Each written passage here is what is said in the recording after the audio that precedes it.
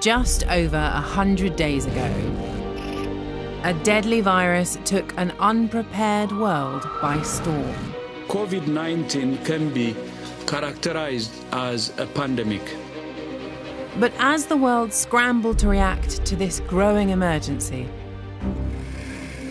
an astonishing global scientific effort began to understand the nature of this new enemy and how we could fight it. We really have recruited a microscopic army. Horizon has assembled a team of BBC science experts to analyse the urgent work being done to combat this crisis. You can just look at the tubes and go, yep, that one has coronavirus and that one does not. To tell the story of where this virus sprang from. That's a very good environment for a new virus to emerge from a mutation. What makes it so infectious? This new coronavirus is already primed and ready to infect. And how science is trying to suppress the spread and find a cure at a pace never seen before. The race is not against each other, it's against the virus itself. We're facing one of the greatest medical and scientific challenges in history. With new information emerging at an astonishing rate, this is a battle we are fighting not just in the lab, but also with numbers and data. More than ever, it's the scientific response that will be crucial in determining the future of this pandemic.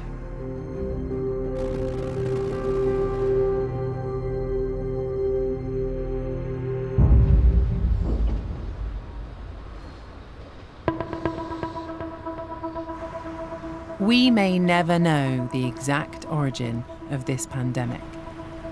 But some scientists believe the very first cases of COVID-19 started somewhere in central China as early as November last year. In December, a 57-year-old seafood trader in Wuhan phones in sick to say she has a fever and a cough. By the 18th, the symptoms are so severe, the woman is admitted to hospital.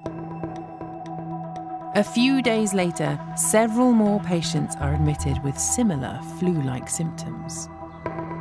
On December 24th, doctors collect the first sample for genetic sequencing. And 5 days later, the Wuhan Center for Disease Control begins an investigation into the source of an outbreak. They discover that many patients work at Wuhan Seafood Market, where wild animals are also sold. At Wuhan Central Hospital, a doctor called Li Wanliang receives a lab report that suggests the infection might be caused by a SARS-like virus. As news of the outbreak starts to circulate on social media, the Chinese authorities are forced to tell the World Health Organization.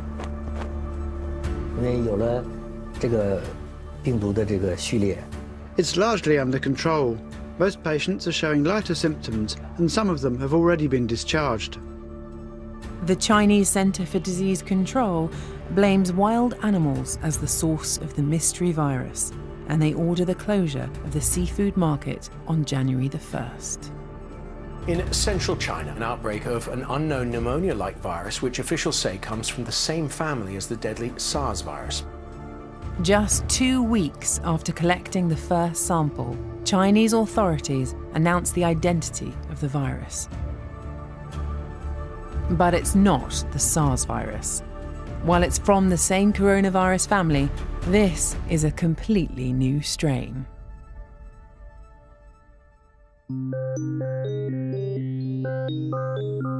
The big challenge in those early days was that no one knew what we were dealing with. For humans, this was a completely new pathogen, a type of coronavirus. Now, viruses are extraordinary things. Some people say that they're not living organisms, but really I think of them as the simplest form of life.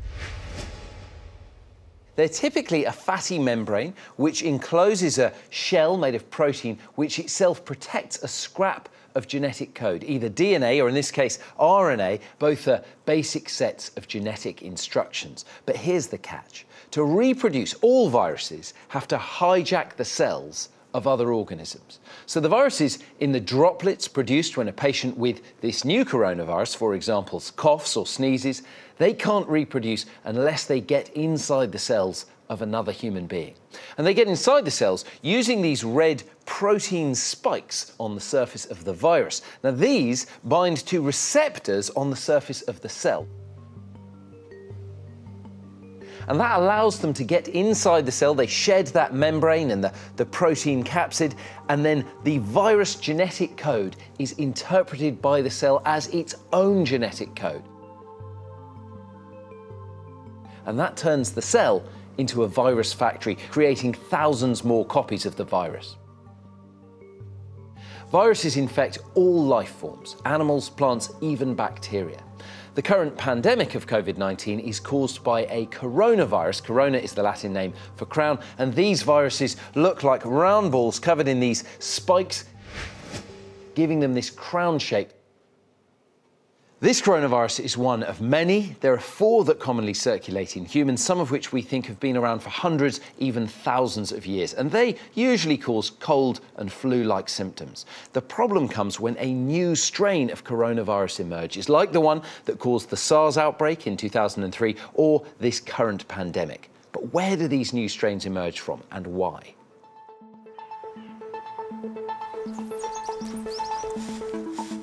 Within just a few weeks of the outbreak, scientists had mapped the virus's genome. Hazel, hi. And discovered that it shares 96% of its genetic code with a virus found in bats. So I've got a brown long-eared bat here. Hazel Ryan is a bat conservationist. Bats don't have a great reputation when it comes to very dangerous diseases. If we think of rabies, Ebola, MERS, SARS, and this new coronavirus, we think have all come from bats. Why is that? Well, it's really because bats are able to carry these diseases without actually getting sick themselves. And even if they are introduced to pathogens in a lab, they don't seem to get sick. It doesn't induce a fever. We're not sure why bats have such powerful immune systems. There. Oh, look at that! But one theory is linked to the fact that they're the world's only flying mammal. As this bat flies around, it has a gigantically high metabolism. It's making far more heat than a human would through exercise. In flight, a bat's heart rate can shoot up to over 1,000 beats per minute. All that exertion takes a huge toll on their bodies, so bats have evolved to quickly repair cell damage. That could be one of the reasons that bats can host over 100 different viruses without getting sick. But how does a virus make the jump from a bat to a human? A bat coronavirus can infect another bat because spike proteins on its surface have adapted to attach to the cells of that species. But they can't usually attach to the cells of another species. However, that can change. So, the remarkable thing about bats is that bats live in their own cities, groups of tens of thousands or even millions of individuals. And a city, a group of animals that big is a unique environment because that enables viruses to be continually passed around. As they pass from bat to bat, the virus's genetic code is copied billions of times. But with so many copies being made, errors can creep in, called mutations. These mutations in the genetic code can subtly change the virus, reshaping those outer proteins, occasionally enabling them to latch onto the cells of a new species. But in this case, it's thought that it wasn't enough for the virus to infect humans. For that, it may have needed a helping hand. Ultimately, we're very sure that this coronavirus did originally come from a bat, and that's because it shares 96% of its genome with the bat virus. But it may have jumped to another animal before going to a human. And we know this has happened with another very dangerous coronavirus called MERS, where bats transmit the virus to camels who then pass it to humans. In this case, we think the intermediary animal might have been something called a pangolin. If a bat virus has travelled through an intermediary animal before, it could do it again. Scientists looking at coronaviruses in pangolins noticed cases where their outer spikes, crucial for infecting cells, were very similar to the one found on this new human virus. The theory is, passing through the pangolin allowed the virus to evolve so it could infect humans. Pangolins and bats are caught in huge numbers from the wild, then trafficked to wet markets like this, where they're traded for meat. Live animals awaiting slaughter can be exposed to infected blood, urine, or other bodily fluids. It's the perfect opportunity for a virus to jump species. But wildlife markets are only part of the problem. Nearly a third of all cases where viruses jump from animals to humans are thought to be caused by changes in land use and intensive farming. Veterinary pathologist Professor Andrew Cunningham specialises in wildlife diseases. It's not a coincidence that we talk about avian influenza and swine influenza. Those are the two species that are farmed intensively the most around the world. Thousands and thousands of animals packed in together, and that's a very good environment for a new virus to emerge from a mutation. With lots of one species in one place, a virus can rapidly infect thousands of individuals. As it multiplies, the chance of this virus mutating into one that can jump species dramatically increases. We are reducing the biodiversity on our planet, and we are interacting with what wildlife is left in a way that we haven't historically done before. And those two things combined, we think, are allowing these pathogens to jump over from wildlife hosts into people. There are no easy answers here. Farming and intensive land use produce the food we've grown so accustomed to. But this is an area that must change if we want to reduce the risk of future pandemics.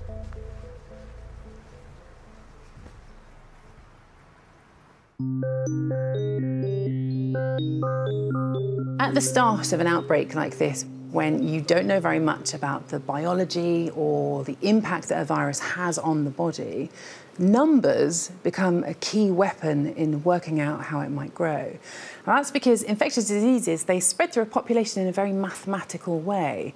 And that means that even when you've got very little data for a new outbreak, you can track where we are along that trajectory, and you can scroll forwards to see how things might unfold. So let me show you a graph of how the world's COVID-19 deaths have evolved over time. And I'm going to compare that to some previous outbreaks, SARS, MERS and Ebola. Now, if I just play you the very first 20 days or so, you will see that initially, coronavirus outbreak looks fairly similar to the others, but this is where it starts to split. Now, for the experts who read these numbers all of the time, it really starts to become clear just how difficult this coronavirus is going to be to contain. If I carry on here, you'll see just how quickly things start changing. If I pause it at around the 50-day mark, this is around when I first saw this comparison of the data. So at this stage, there had been less than 10 deaths in Italy. There had been no deaths at all in Britain. But for me personally, this is really when I realised that we were really in trouble. Because it's not just that these lines have diverged, it's not just that there are more COVID-19 deaths than SARS, MERS and Ebola, it's what happens next. Because these deaths are increasing exponentially. And I know that that's a term that you will have heard a lot recently, but at its very simplest, an exponential curve doesn't just increase steadily, it accelerates, curving upwards and upwards. And tragically, what that means here is that the number of deaths are doubling every few days. Because if this line had carried on the trajectory it was at around the 50-day mark, actually, the number of corona deaths would be more like down here. Now, as soon as you see this data, as soon as you see the virus getting to this scale, this quickly, it's clear that it will be almost impossible to contain the outbreak. You can't just shut down COVID-19 in the same way as these others here, because the numbers are telling us it is too late to stop it from spreading.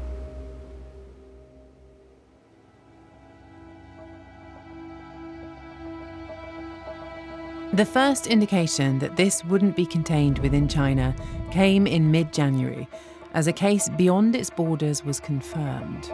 Thailand has reported the first case of the Wuhan coronavirus found outside of China. The patient arrived at a Bangkok Suvarnabhumi airport from Wuhan. As hundreds of thousands leave Wuhan to celebrate the Chinese New Year, there are rising fears that the virus will be disseminated across the country. January the 23rd, 2 days before Chinese New Year. Wuhan goes into lockdown to prevent further spread. The gates of the city clanging shut. Wuhan, home to more than twice the population of Scotland, 11 million people, now sealed off from the outside world. Most public transport stops and all shops are shut, except those selling food or medicine. Within hours, the bustling city of Wuhan becomes a ghost town. But the number of cases continues to rise. On the 7th of February, Dr. Li Wenliang, who was one of the first to sound the alarm, becomes China's latest victim.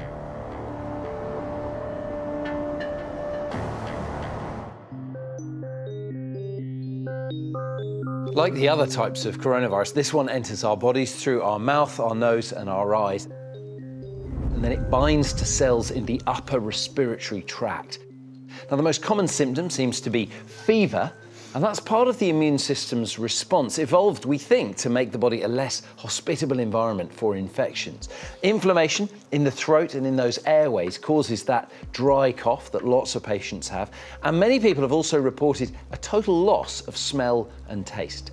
But it's when the virus starts to replicate deep in the lungs that it can become a really serious problem. You might think your lungs are like balloons, but really they're more like sponges. They're full of blood vessels surrounding tiny air sacs. These are the alveoli. This is where oxygen gets from the air into the blood. Now, when cells in the alveoli get infected, it causes a viral pneumonia. Your immune system responds. Chemicals called cytokines draw white blood cells into the area to help fight the infection. This image is a CT scan of someone with severe pneumonia caused by COVID-19. The purple areas are where there's that inflammation, and you can see how much of that lung is affected. In this case, the immune response is starting to get out of control. It's what we call a cytokine storm. Inflammatory fluid and cells starts to fill up the alveoli, preventing oxygen getting into the blood. In severe cases, this is what we call an acute respiratory distress syndrome, or ARDS. Patients like this start having to breathe harder to maintain oxygen levels, and once that effort becomes too great, they need ventilation. And a ventilator is really, in simple terms, a mechanical bellows that can take over the work of breathing. Now, we've seen with some of the recent headlines that there is this spectrum of disease with COVID-19. Some people are totally unaware they've been infected, whilst others lose their lives. Every death is a genuine human tragedy, and it's difficult to talk about them as though they're just statistics. But in any outbreak, numbers are an incredibly powerful tool to help experts work out how far-reaching it is and who it will impact. But numbers can also be extremely slippery. You can't think of numbers as cold, hard facts. Let me show you what I mean. Here is the data for the number of new cases over a 24-hour period for some of the world's worst affected countries. Now, by the time that this is broadcast, these numbers will have already changed, but the principle here is what's important. So from this graph here, the US is the highest in a 24-hour period. Meanwhile, Italy, the UK and Germany are roughly about even. Now, this data is very valuable, but it is not the complete picture because you cannot tell how many people have the virus unless you are testing them. So if instead I show you the number of tests that have been conducted in that same 24 hours, you will see something quite different. Now, again, the US here are the highest with 100,000 tests in 24 hours. But look at this. Italy are testing more than 3 times the number of people as the UK, and Germany here are conducting about 5 times more tests. Now, all of this points to the suspicion that the UK actually has way more cases than the numbers suggest. Some scientists have even estimated that we are only recording between 5 to 10% of symptomatic cases. And that is part of the reason why you will see analysts increasingly talking about deaths rather than cases. Now, let me show you the data from China for the proportion of serious cases and deaths by age group. There is no doubt that this is a virus that disproportionately affects older people.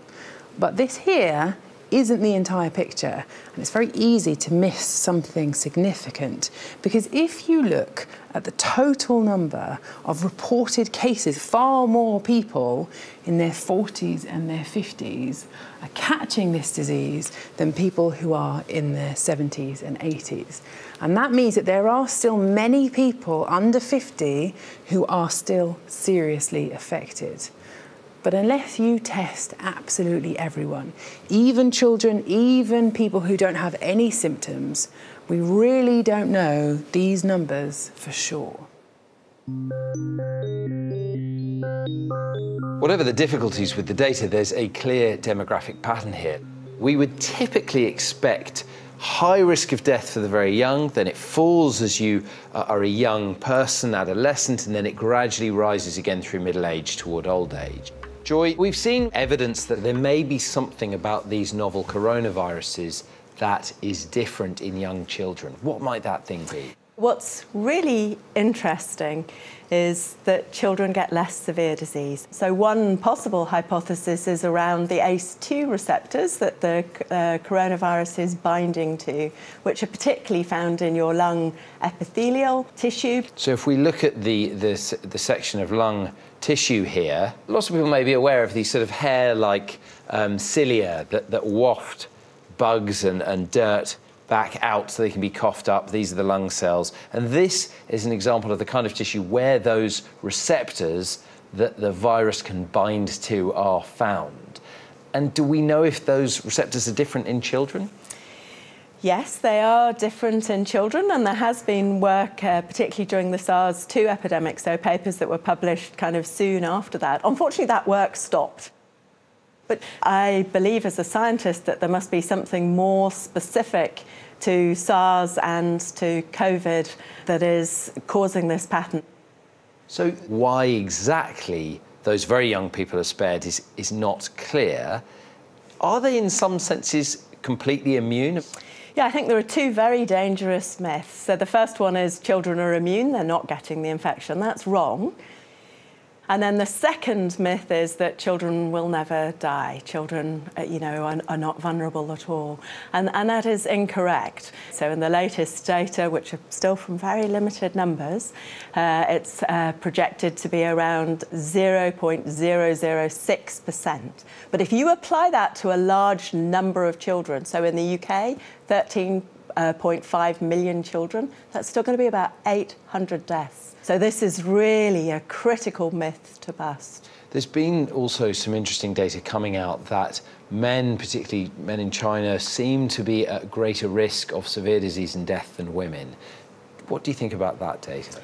Well, as a woman, I like to think we have superpowers, and there is some evidence that some of the X-linked chromosome immune functions, because women have 2 X chromosomes, may mean that we have a stronger immune response, for example, to viruses. But there are also gendered health behaviours, so smoking. So in that population of Chinese men, they were of a generation where women hardly smoked. So the smoking risk factor is very much more with men. Joy, thanks very much. As global deaths rise to over 500, the World Health Organization declares there is no known effective treatment. With 25 countries now infected, labs around the world are in a race against the virus to create a vaccine. It requires international effort and resources. The world's best brains have been mobilized. Our greatest hope lies in science. Meanwhile, in Wuhan, there's a glimmer of hope. China's daily infection figures drop below 2,000 for the second day.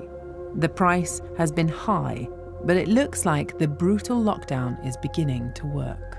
China has rolled out probably the most ambitious and I would say agile and aggressive disease containment effort in history. But what worries me most is, has the rest of the world learned the lesson of speed?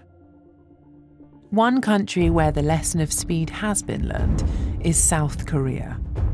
They suffered another coronavirus outbreak in 2015, the MERS virus, and the country has been preparing for another epidemic ever since. With the number of cases rising fast, the health authorities embark on mass testing rather than lockdown to suppress the spread. Drive-through clinics have been set up to test as many people as possible. Patients don't even have to get out of the car as the swabs are taken, and crucially, it avoids medics coming into contact with those infected.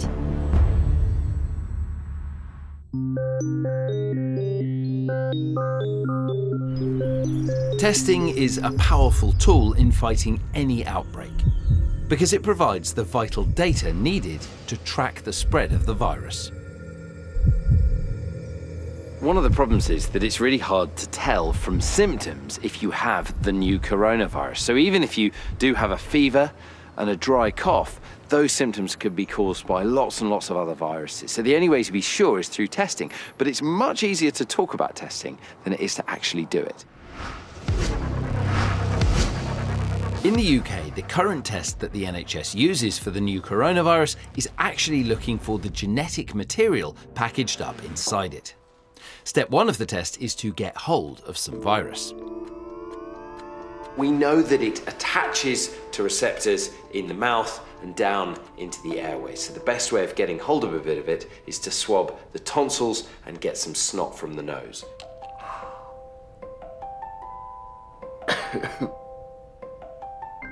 And what we've got there is a very small amount of snot, saliva, and if I was infected, we'd have some virus there as well. And there's a clever way to detect even minuscule quantities in the lab using a technique called polymerase chain reaction, or PCR. So this is my sample here, and if I had coronavirus, there would be a very small amount of virus genetic material on the end of the swab. So I could get that out, and I would put it in a tube, something a little bit like this. The tube would contain a cocktail of chemicals that can locate any strands of viral genetic material in the sample and multiply them. Inside the PCR machine, the tube is heated and cooled repeatedly. Each cycle doubles the number of strands, and after about 30 cycles, one strand can become over 1 billion, making the virus easier to detect. This test is amazingly sensitive at turning a very small amount of genetic material into a very large amount. This is how millions of people across the world have been tested so far. It's the gold standard, but there's a catch. It needs scientists and it needs complex equipment, and crucially, it takes quite a long time, about 2.5 hours just to run those cycles. So what we need is a much faster test, because we are going to have to test tens of millions of people in the coming weeks and months. Luckily, there's a shortcut. A team at this Oxford University lab hopes to dramatically cut the time it takes and the need for expensive kit and trained professionals. They're trialling a testing technique that's been around for 20 years and might now be repurposed to detect this new coronavirus. Biomedical engineer Dr. Jane Cha-Chin-Shi is working on the project. So I got two samples. One is a positive control that contains viral genetic materials, and the other one is a negative control. So basically, it's a positive control to make sure that the test is able to detect virus, and then you've also got a negative control to make sure that the test doesn't detect virus when it's not there. Yeah, that's correct. Inside the tubes is a pre-mixed soup of chemicals, similar to those in the PCR test. The difference is that this team has developed chemicals that can locate the viral genetic material accurately and multiply it without the need for repeated reheating. So this test can be kept at a constant 65 Celsius for just half an hour. If the virus is present, there'll be a colour change. So after 30 minutes, we can see that the positive control has already changed the color into yellow, while the negative one remains pinkish. So this is amazing. All you've done is get your pre-mixed tubes, add the sample, put it in the heat block, and then you can just look at the tubes and go, yep, that one has coronavirus and that one does not. Correct. Jane and her colleagues believe that this novel test is so simple they can turn it into a kit people could do at home, using nothing more complicated than a hot drinks flask. So once you've perfected this method, if you sent me a tube at home, I could get a swab, put it in the tube, and then I could just look at the colour result myself. Yep, that's our ultimate goal. The process still needs to go through stringent trials to make sure the chemicals used are very precise at locating the coronavirus genetic material. The hope is that this test, or one of dozens of similar tests being developed around the world, could be available in the near future. All of the current tests will tell you if you currently have the virus, but attention is now focusing on another type of test, known as a serology or antibody test. And that will tell you if you've ever had the virus in the past.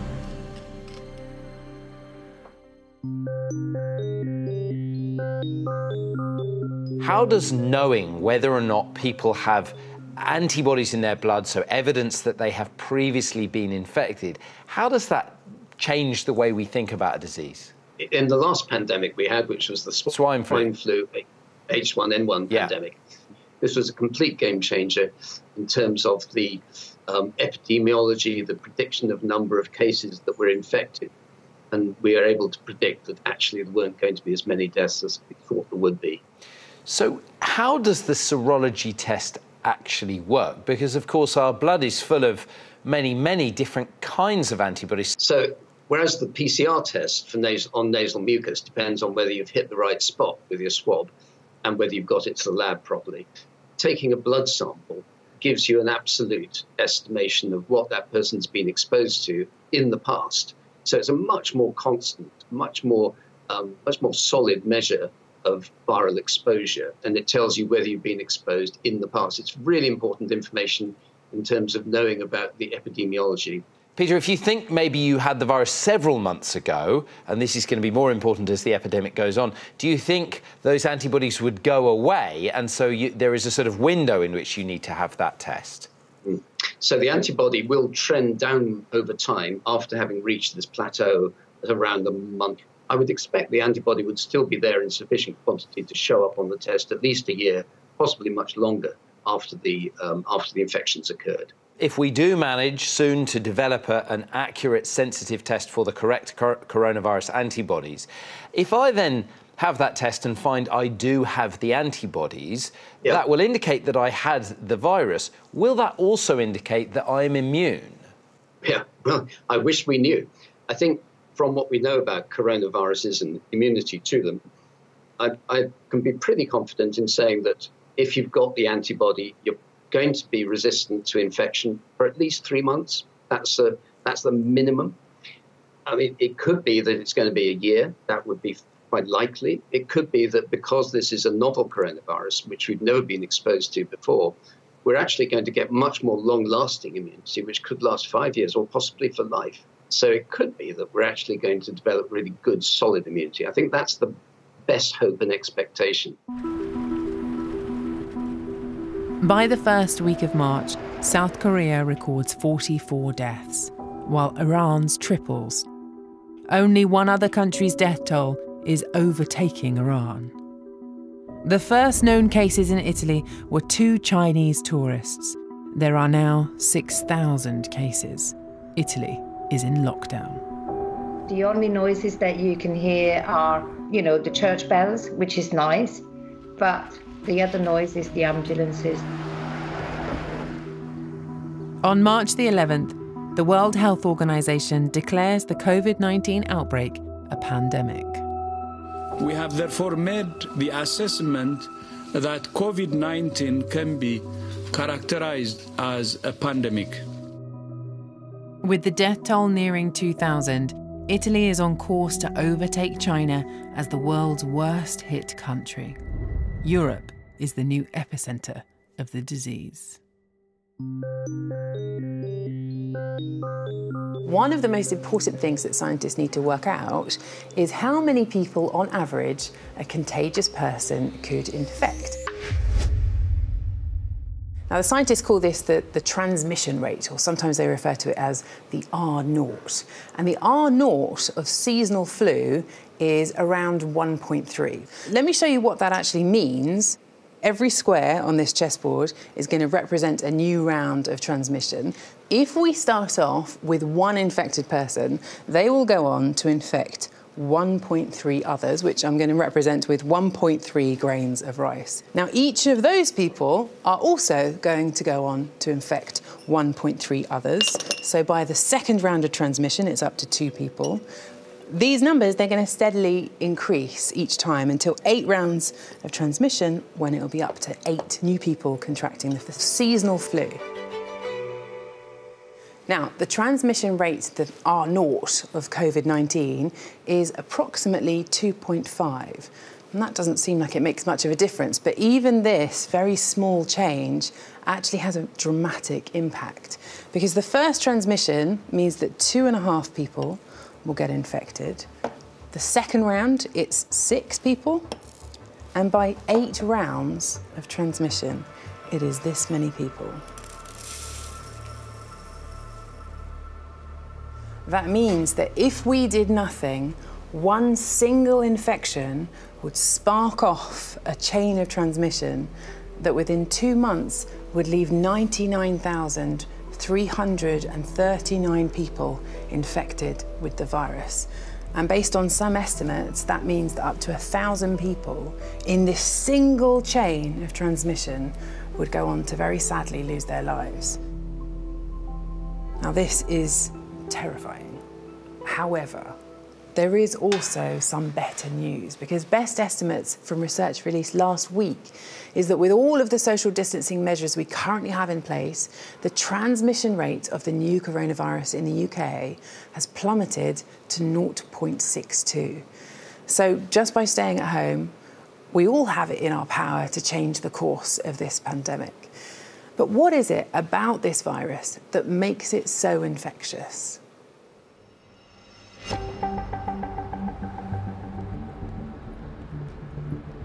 This virus is spreading across the globe like wildfire, and it appears to be one of the most contagious in human history. So I'm here because I want to find out exactly how it's passing from person to person so quickly. At the Francis Crick Institute in London, structural biologist Dr. Donald Benton believes the answer may lie in how the coronavirus's unique molecular structure helps it to attack our body's cells. So viruses infect our cells, first of all, by attaching to the cell surface. And they do this by a protein on the surface of the virus. For instance, I have a picture here of flu viruses.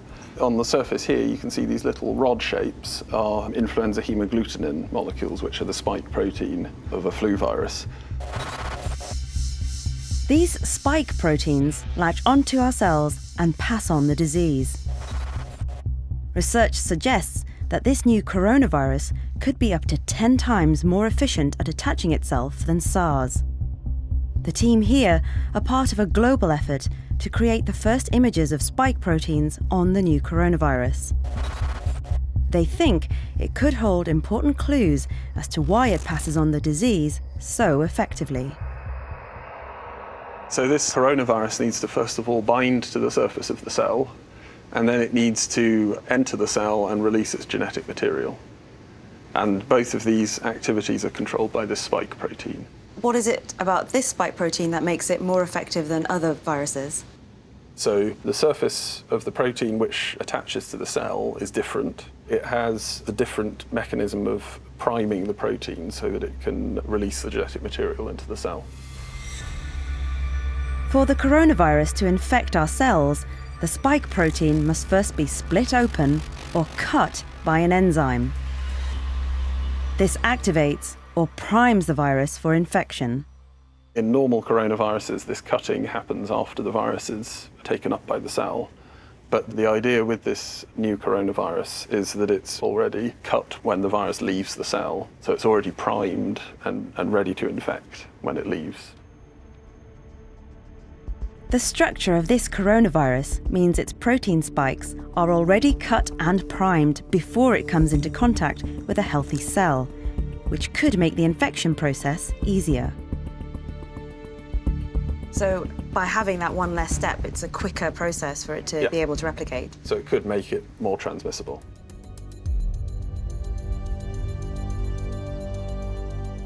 The infection and transmission rate of the virus is one of the crucial pieces of information that the scientists modelling the pandemic use in their predictions. And right from the beginning, modelling the scale of the outbreak has been at the heart of government responses. We are all living under the lockdown that is a result of decisions based on modelling. But Adam, this is a crisis that's constantly evolving. How do you model something like this? Models are really a tool we can use to ask what-if questions. What if you change interactions in a certain way? What effect might it have on the outbreak?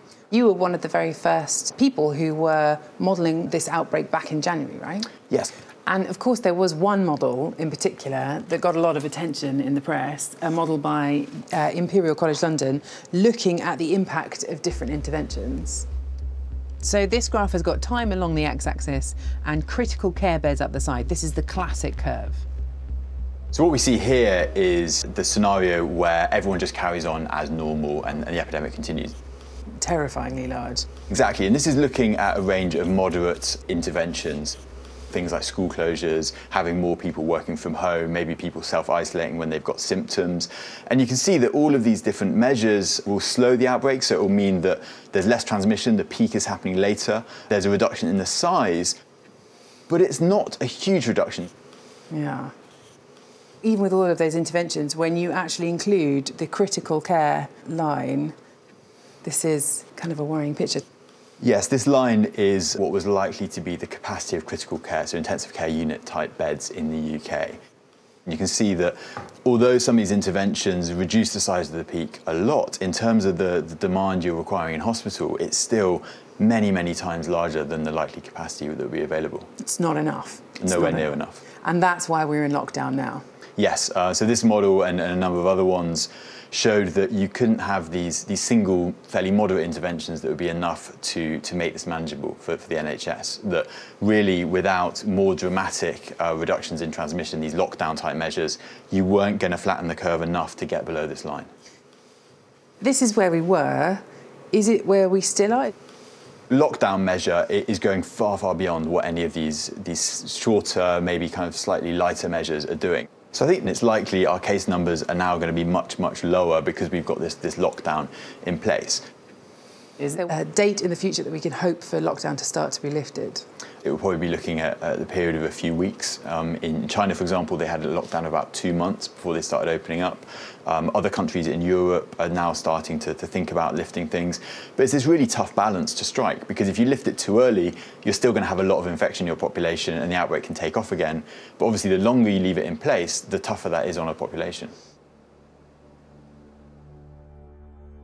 Across the world, to help lift the lockdown, scientists are racing to create a vaccine. And just 69 days after the virus was sequenced, human trials for a vaccine begin in the USA. The first patient, a 43-year-old from Seattle. On March the 23rd, the UK joins Italy, France and Spain by declaring a nationwide lockdown. COVID-19 is also tightening its grip on the US, where there are already around 42,000 cases and 470 deaths. This is a movie, it can't be real. Even the gambling capital of the world is forced to shut its doors. On the day the 2020 Olympic Games in Tokyo is postponed, the Indian population of 1.3 billion is given less than 4 hours' notice of a total lockdown. On Tuesday night, India's Prime Minister ordered citizens to stay at home for the next 3 weeks. Lockdown. A 3-week lockdown has been announced in South Africa. President Muhammadu Buhari has declared a curfew, restricting movements in Lagos. 22 days after the World Health Organization declared COVID-19 a pandemic, around a quarter of the planet's population is in lockdown, and the number of cases around the world passes 1 million.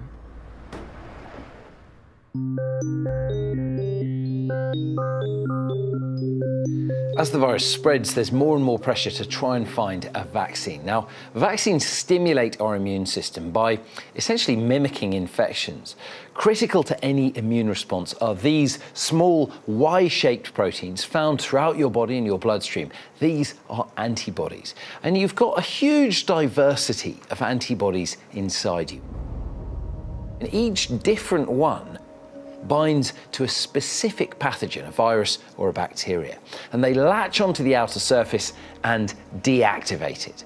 Now, during an infection, your body ramps up production of the particular antibody that attacks the thing that is infecting you. But this takes a little while, so the first time you get an infection, the virus can take hold and replicate before there are enough antibodies produced to contain it. But your immune system remembers almost every infection that you've ever had, and it maintains those antibody levels from previous infections.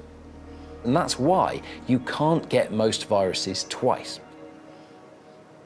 Since none of us have ever encountered this coronavirus before, we don't have any antibodies ready to stop it replicating, and that means we can become critically ill or even die before enough antibodies are made. Now, what a vaccine does is it gives our immune systems a safe shortcut. It usually involves injecting an inactivated, dead sample of the virus that can't cause any symptoms. It won't make you ill, but it will stimulate the body to make lots of those specific antibodies that can fight the actual virus if you ever meet it. Now, finding a safe, effective vaccine is far from easy, but scientists are looking for innovative solutions. Professor Robin Shattuck and his team at Imperial College London are trying to develop a world first: a safe and effective synthetic vaccine using cutting-edge genetic techniques. Can you explain to me the difference between a conventional vaccine and your approach? What's different about our vaccine is what we want to use is the spike on the surface of the virus. That corona that you see on those pictures of those red spikes sticking outside. Robin's plan for his vaccine is to introduce just the outer spike of the virus into the body. Even though it is only a part of the virus, it should trigger a powerful response from the person's immune system.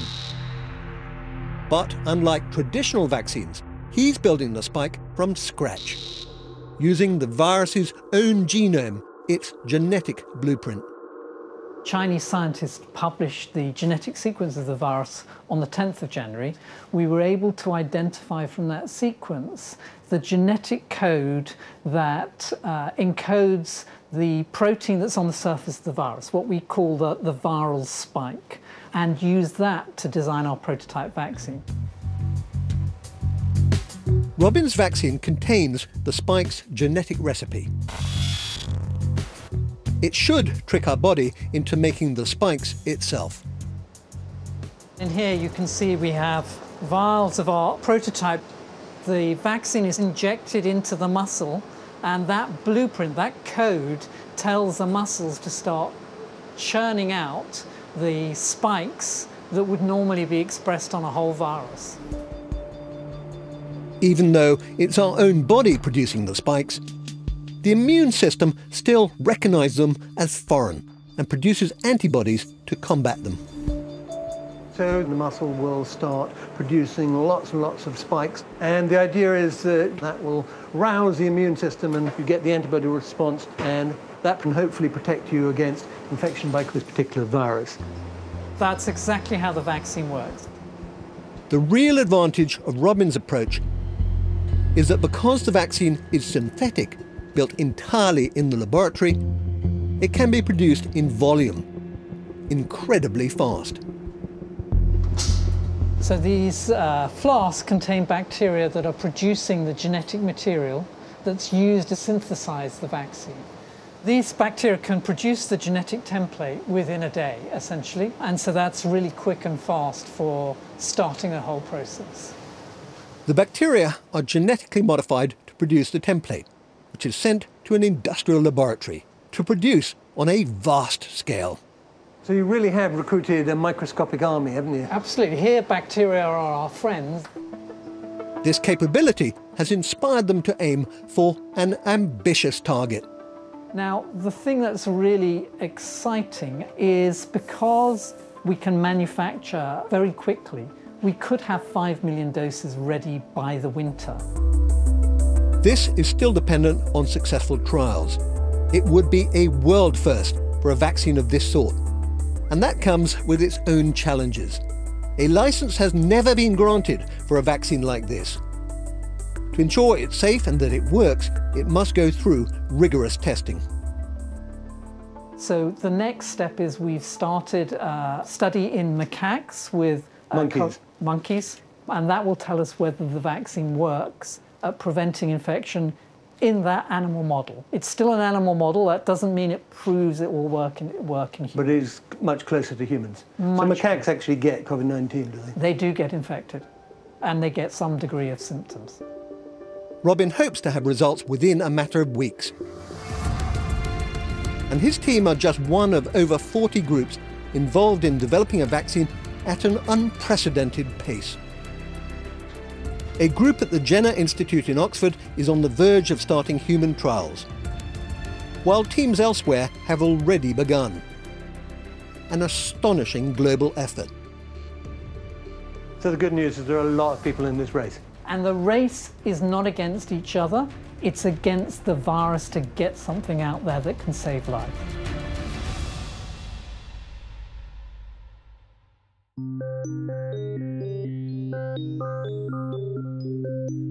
A new vaccine probably won't be ready for at least 12 to 18 months, and even that would be an exceptionally fast turnaround. But if we do get one, the numbers suggest it will be a game changer. Let me explain why. If I show you this simulation here, this is a very simple simulation of what happens during an outbreak. Now, the red dot in the middle is an infected person, and every time they bump into a white dot, a susceptible person, they infect them. You can see here a graph of the running totals as it goes along. Now, over time, people recover and turn yellow, and you can see them up there. Now, this is a totally susceptible population, and by the end, 196 people will have recovered from this virus. However, if you can vaccinate just a certain percentage of the population, let me show you this here. It's the same simulation again, but now the vaccinated people are represented by blue dots. So these are people who are immune from picking up the virus, but they are not just protected themselves. In many ways, they're actually protecting all of the people who do not have vaccinations. All of the white dots here, the susceptible people. You can see that this virus is not spreading through the population in the same way. Now, this is called herd immunity. It can be achieved by a vaccine, but also potentially by people who gain natural immunity by recovering from the virus, as long as there are enough of them, and crucially, if the natural immunity from the new virus lasts for long enough. If you remember R0, that was the number of people that each person goes on to infect. Well, if we bring that into the herd immunity calculation, it tells us that for this coronavirus, you need around 2/3 of the population to be immune to stop the virus from taking hold. And this is why some experts are so worried about a second wave. Because without these vaccinated people, without these people in blue, there is a real worry that as soon as we start to return to normality, even a single infected person could start up yet another serious outbreak on our shores. A vaccine is the hope for the future, but there's uncertainty about when and indeed if it can be made. After all, after 40 years of trying, we still don't have an effective vaccine for HIV, and the fastest we've ever produced a vaccine from scratch is with Ebola, and that took around 5 years. So where else can we look for a solution? Trudy, we're constantly hearing media reports about potential miracle cures for coronavirus. Are we trialling lots of new drugs? So across the globe right now, there's over 600 trials that are testing potential therapeutic interventions for coronavirus, for COVID-19. And they're across the whole spectrum, from really early stages of the disease right through to the severe diseases in hospital. How exactly do antiviral drugs work? Antivirals work by either stopping the virus entering a cell in the first place, or when it gets inside the cell, stopping it from being able to divide within the cell. And at the beginning of the disease is when you get that huge increase in the amount of virus in a patient, and that's really the best place to stop the disease before the worst symptoms can occur. It makes me think that, as far as I'm aware, we don't have any really effective antiviral drugs for the really common viruses that cause severe airway or respiratory infections. In the history of medical science to now, we don't have a drug that we can take easily just to treat those respiratory infections, as you say. This is obviously a novel virus. Do we know enough about it yet to start developing brand new drugs? I don't think we're going to have time. The problem in outbreaks is you have this very finite window in which to run clinical trials. So, for example, when we were working in the Ebola outbreak, we ran the first trials ever to happen in those sorts of situations. So we managed to do that within 16 weeks to get a trial started. And here we're seeing these timelines brought down even more. And so we're unlikely to have that time within the window. From what you're saying, I get the impression you're optimistic that we will run some very good trials, but I'm not feeling huge optimism that we will get a drug that will be really effective in limiting disease in coronavirus. Yeah, I think that's a fair point. I think it's such a tall order. We have to pick the right drug, the right dose, testing it in the right population of people. And it's quite a gamble of whether we've lined all those things up or not. So I'm quite confident we'll run trials that answer the questions the trials set. But whether or not that results in a drug that we can say we can use for coronaviruses, we have to wait and see.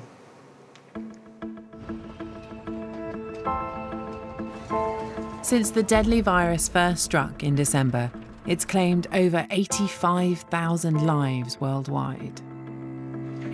In the war against COVID-19, health workers risk their lives every day.